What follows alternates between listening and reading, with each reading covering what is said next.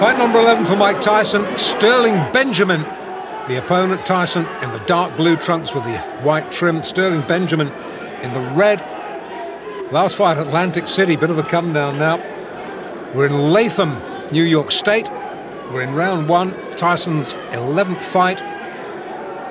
10 wins, 7 inside round 1. Did I say 7? Make that 8, perhaps, in fight number 11. The count is 5. And Sterling Benjamin just beats the count. On they go. Is he going to make the bell? Somehow, you know, I just kind of doubt it. There's only so much punishment anybody can take. That is the limit of Sterling Benjamin's endurance. The referee was just about to step in anyway.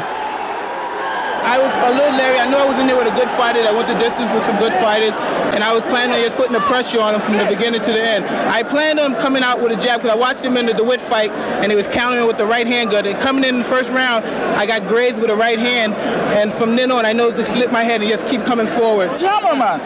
You know, when I go down there, I feel it. He really hit hard. It's the hardest I ever been hit.